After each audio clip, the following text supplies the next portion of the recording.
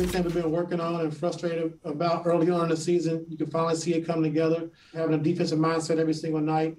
We held them to 105 tonight, so, that's just a great defensive effort right there.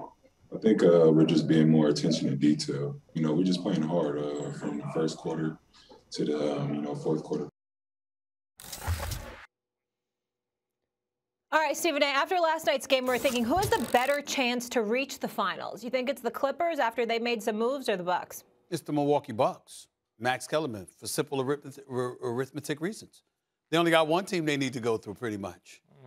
The Western Conference is wide open, especially if, with the sole express purpose with the only exception, rather, is Anthony Davis if he's 100%.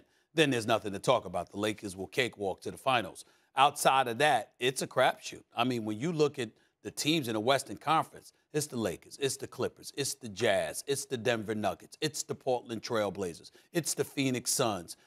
You just look at how loaded the Western Conference is with the Dallas Mavericks being an outside threat and what have you. We can't ignore that. In the Eastern Conference, it's about Milwaukee, Brooklyn, and Philly, period. We can look at Miami. We can look at Boston as having an outside chance and stuff like that. But it really comes down to Milwaukee, Philly, and, of course, Brooklyn being the number one team. And what if Brooklyn has to face one of them before the other? See, I don't know if Milwaukee and Philly would have to go against each other before they face Brooklyn. Because then, from an arithmetic perspective, mathematical perspective, then obviously that would be different because that would be similar to what you have to go through in the Western Conference. But I'm not anticipating that. I'm anticipating them having to face only one of them. And I think it's a situation where it's just like, hey, that's what it is. Whereas in the Western Conference, I think the Western Conference is considerably more loaded. That's all. That's the only reason. The Clippers, I think, are far more likely to win the championship than the Bucks. No, I was talking about getting out. Even getting the finals. I think to reach the finals, the Clippers are far more likely than the Bucks, and I'll tell you why. And I saw it last night again with Giannis. Giannis can hit a wide-open three. If you put a little pressure on him defensively, he does not hit that shot. The philosophy will be the exact same as it's been. The difference being they have Drew Holiday, who's a clutch player in the playoffs. But here's the problem, Stephen A.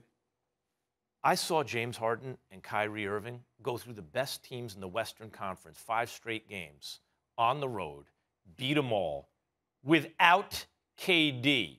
Once KD gets back, it's a wrap. But let's put Brooklyn aside. So they ain't getting out of the East if they have all 3 guys. Like, forget Milwaukee getting out of the East if Brooklyn's healthy. Let's say they're not. But Embiid is playing for Philadelphia. I don't think Milwaukee's better than Philadelphia. I'll tell you something else. In the playoffs, I don't know if Milwaukee's going to be better than Miami. They weren't last year. I don't know. But I look at this Clippers team with Kawhi and Paul George. The real issue with the Clippers is Paul George is not a star when they need him to be a star. They got Rondo. That's going to help that. It's going to help that. And it's going to help Kawhi because Kawhi doesn't have to play point forward. You look at how deep this team is. Really take Ibaka and Batum. Rondo, Ibaka, Batum, Kawhi, and Paul George, that's a lot. But then look at the bench. Zubac can really play. Like Zubac, Lakers gave him up. Marcus Morris can play. Kennard, do you know what Kennard's hitting? I know you didn't like that deal. I don't. Do you know what Kennard's shooting from 3 this year? I looked it up. Almost 50%. He's shooting 49%. Taking 3 threes a game, shooting 49%. Reggie Jackson can play. Patrick Beverly, we know, can play. What about this kid, man?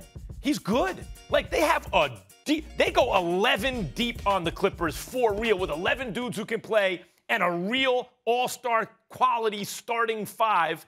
The Clippers, the real roadblock standing in their way is a healthy AD and LeBron, which we don't know is going to happen. Denver is real tough, no doubt about it. Yeah, I did mention that. Yeah, Denver's going to be real tough. But when I look at the Bucks and what they're capable of versus an unbeatable Brooklyn team, and I look at the Clippers fully loaded, I don't see a single team where I'm like, if everyone's healthy, the Clippers have no shot.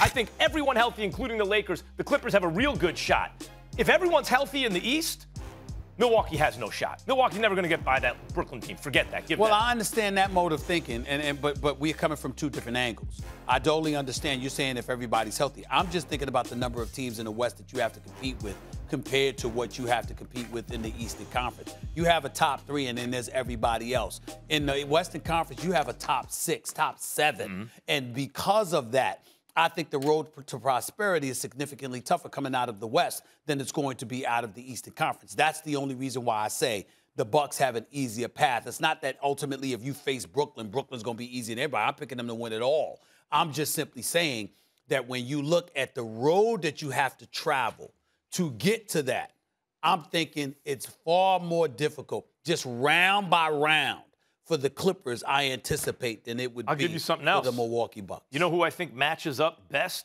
with Brooklyn out of the West? I think it's actually the Clippers. I think the Clippers, because they have 2 dominant two-way wings. The whole key is, can Paul George perform under pressure? Hold it. That's Hold the it. whole Hold key. it. With all due respect, and I love me some Paul George, one of my favorite people in the world, and I think he's a damn good player. And Kawhi Leonard is a silent assassin. We all know that, but I think he could elevate his level of leadership. Here's the bottom line. Don't need to with Rondo. Here's the bottom line. You don't get to call them great two-way players after they let Jamal Murray drop 40 in a Game 7. They are. You're going to say they're not great two-way players? No, Kawhi? What I'm saying to you is this. You're the man. It's a berth to the conference finals on the line. And not only do you lose, y'all fold offensively. Defensively, Jamal Murray dropped 40 one on y'all. game, man. Yeah, it's a Game 7. It matters. After all the Game 7s or important games in Kawhi's career? Let me tell you something right now. What have you done for me lately? I'm a Janet Jackson fan. And let me tell you something right now. What have you done for me lately matters to me. I'm telling you right now, I'm not questioning their abilities. I'm not saying that they're not these players. What I'm saying is the residual impact that was left behind, the indelible mark, is that you let Jamal Murray drop 40 on you Rondo's gonna in a fix Game that. 7. Rondo fixed it. No, I'm not forgetting that. Different. I'm not forgetting that. According to our basketball power index here at ESPN, the Bucks have the 5th best odds to reach the finals, and the Clippers have the 6th best. So right there, neck and neck. Thanks for watching ESPN on YouTube. For live streaming, sports, and premium content, subscribe to ESPN+.